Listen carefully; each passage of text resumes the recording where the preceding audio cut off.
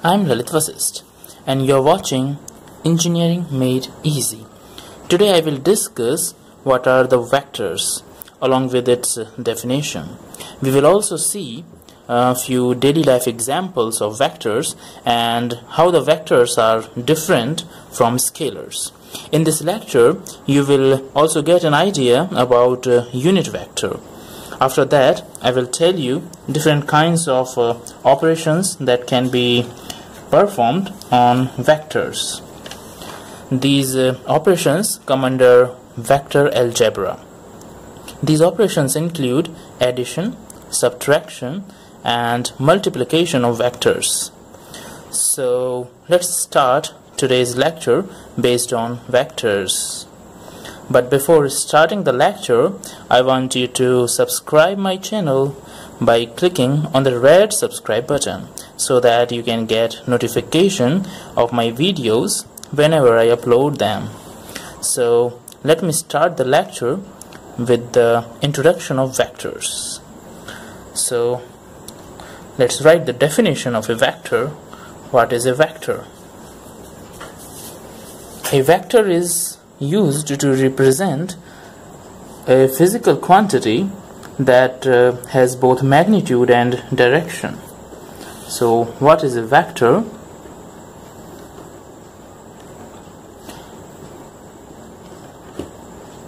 A vector is used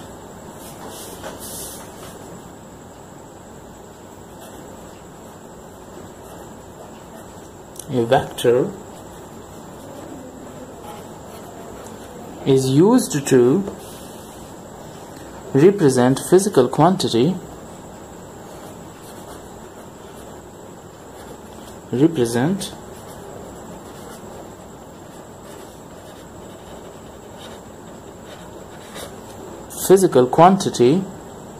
that has both magnitude and direction.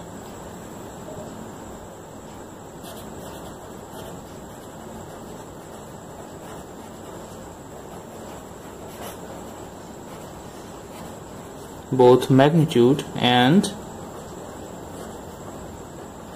direction. So any vector has magnitude as well as direction.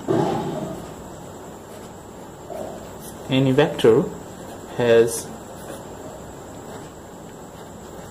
magnitude and also direction, both. So a few examples of vectors, some physical quantity that are vectors are velocity,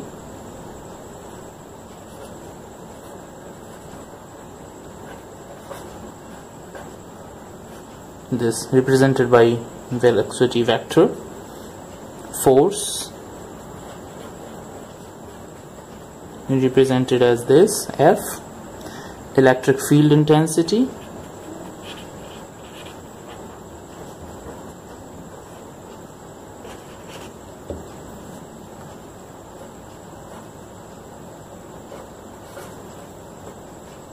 represented by this E, and many others, etc.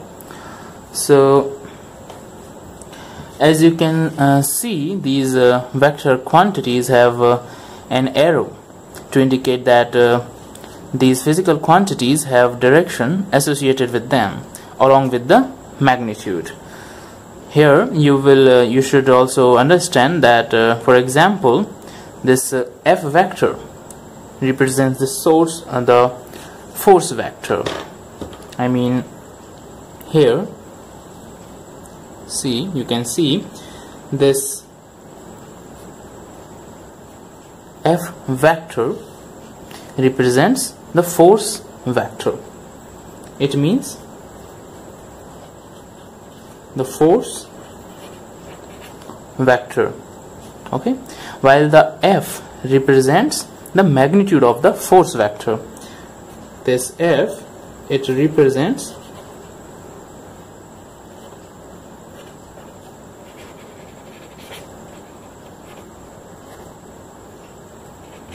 magnitude of the force vector. So this is the force vector, and this representation is for magnitude. So we have a vector, you can say an arrow over this magnitude to make it a vector. But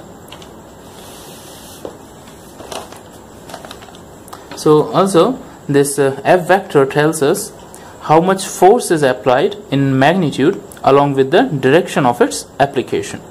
But what are the scalars? Let me introduce you scalar term. So what are the scalars?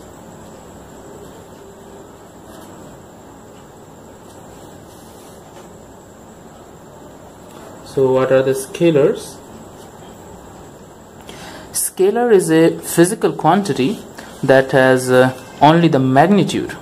It does not has any direction, and its examples are, first of all, let's write the definition. Scalar is a physical quantity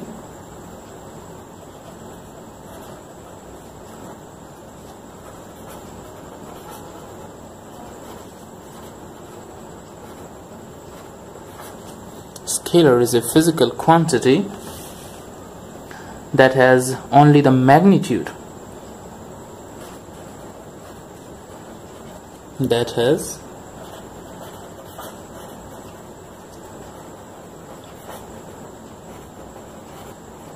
only the magnitude. It does not has any direction and no direction. Clear? So examples of this are, scalars are mass, okay, electric charge, volume,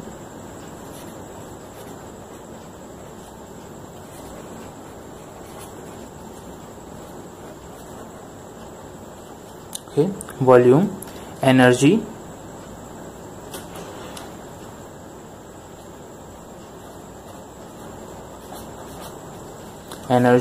electric potential, etc.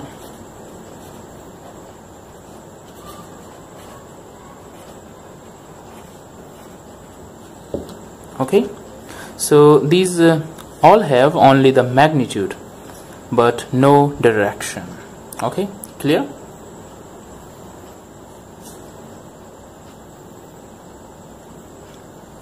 So now we will see how to represent the vectors. Okay, the representation of vectors.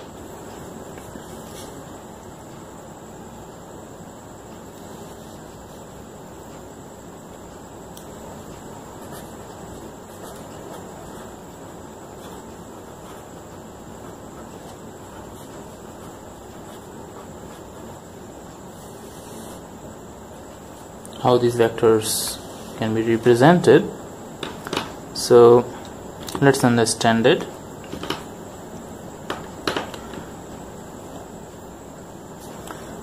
This is the representation of vectors. This is a vector pointing towards north direction. Here this vector points towards south,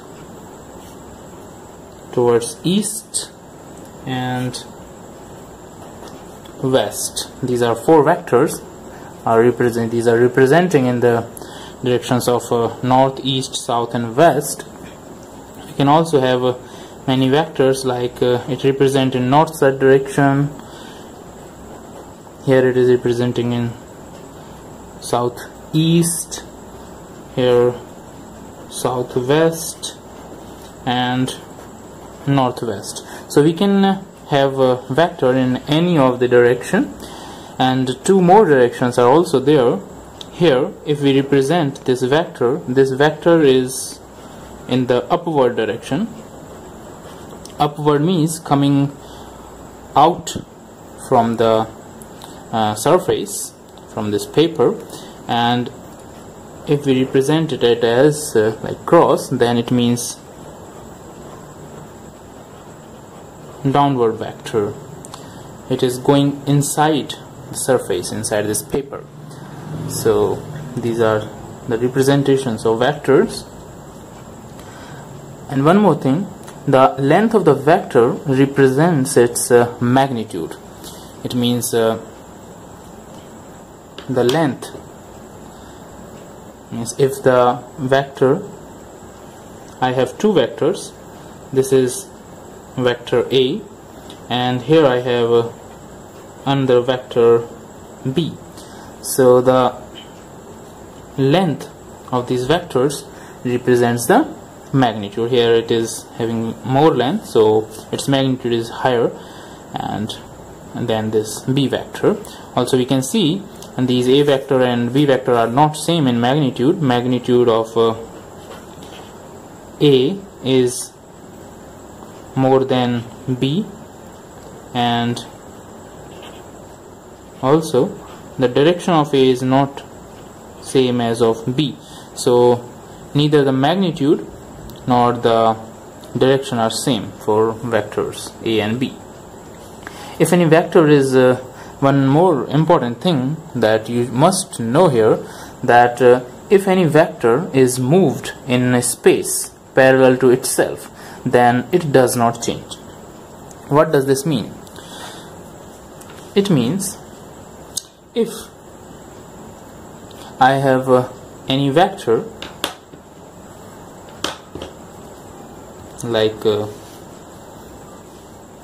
suppose this vector, this is vector A. So if I move this vector A in any direction, like here, just see my sketch how I am moving it. If this is A vector, then moving this vector in this direction or even in this direction, upward, vertically upward or vertically downward or left or right, it does not change, but it changes when we rotate this vector. Okay, so moving this parallel to itself or even moving it forward or reverse in reverse direction, it will not change. So we can either move it forward, reverse, right, upward, downward, even up and down in this way also perpendicularly. It doesn't change, but don't rotate it, it will change otherwise. So this vector or this vector, if it is parallel,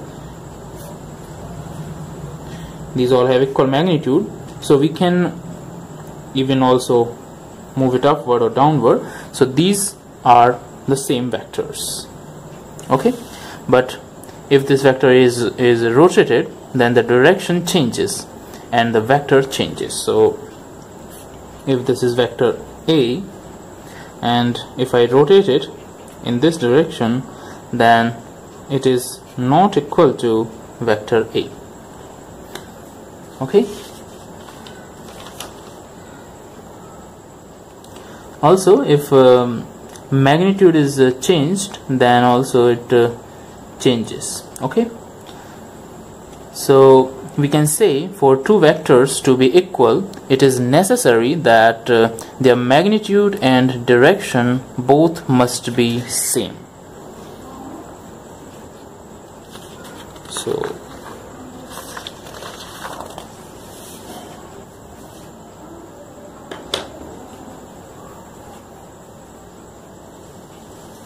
equal vectors,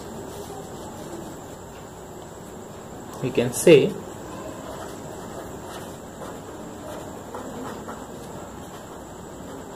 equal vectors have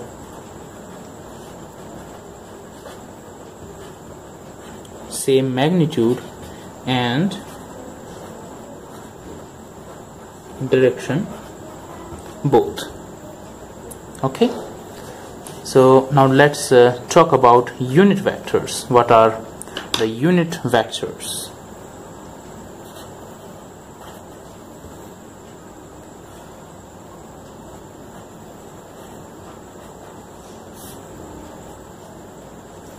As clear by its name, a unit vector has a unit or we can say one magnitude.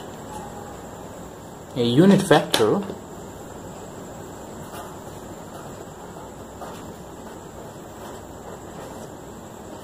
has unit magnitude. Okay, unit vector has unit magnitude. Actually, a unit vector has the direction of the main vector, but it has a unit magnitude. Its direction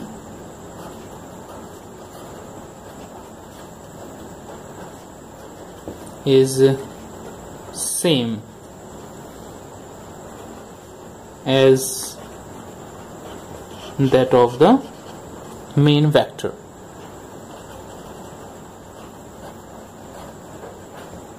Okay, unit vector is nothing but simply the ratio of the main vector and main vector's magnitude. So how it is the ratio? If A is any vector, then unit vector, that is unit vector, would be represented as, if I represent the unit vector of A,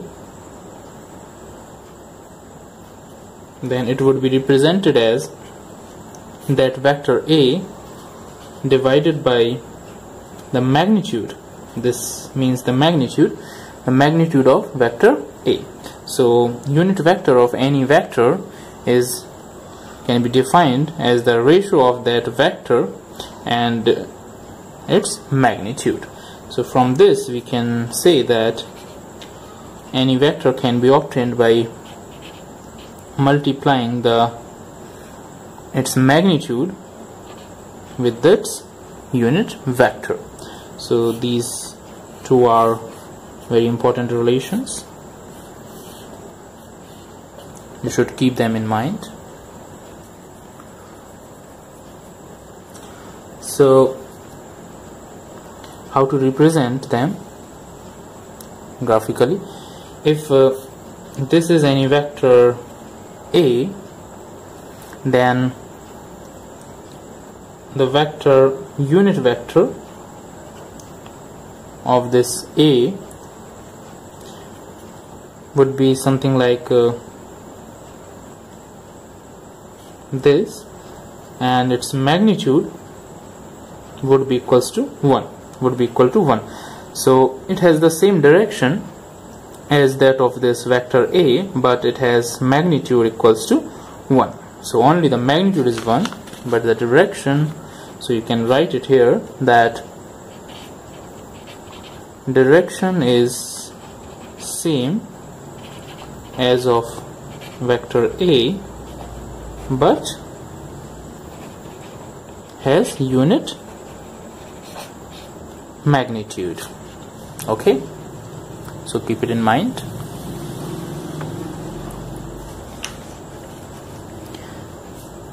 These unit vectors can be represented in various ways. There are various notations for representing these unit vectors.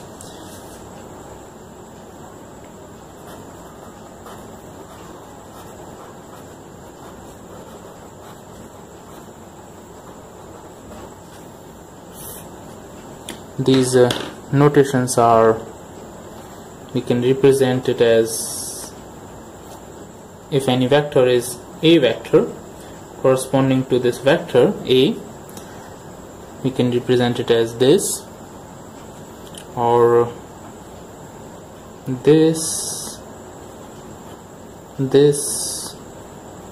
or this UA. So there are various ways of representing these unit vectors. So unit vectors are very important in the analysis of field problems. These are used in analyzing field problems. After this, we will see different kinds of operations that can be performed on vectors. These operations come under vector algebra. So operations on vectors.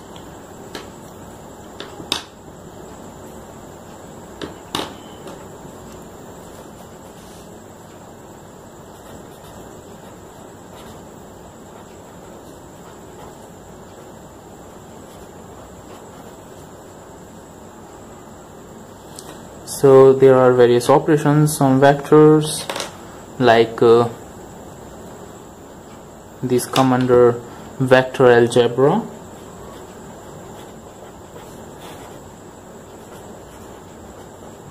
Okay, so operations are like addition and subtraction.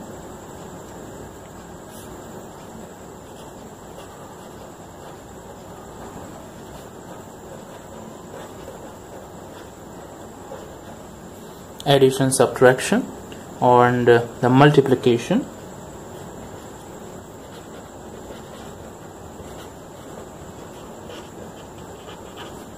You can say the product. Okay, so for doing these two operations of addition and subtraction, there are two techniques, two laws. We can add or subtract the vectors using these two laws. These are the parallelogram law and triangle law.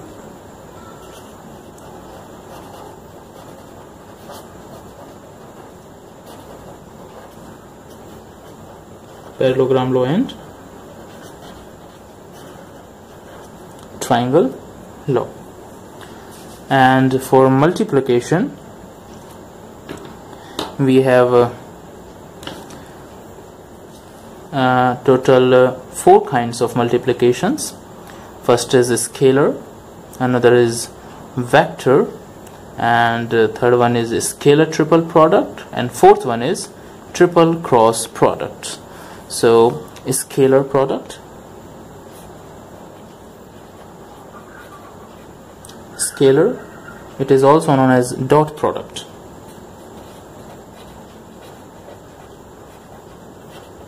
Okay, second one is vector product. It is also known as cross product. Okay, the third one is scalar triple product. Scalar triple product. And the fourth one is triple cross product.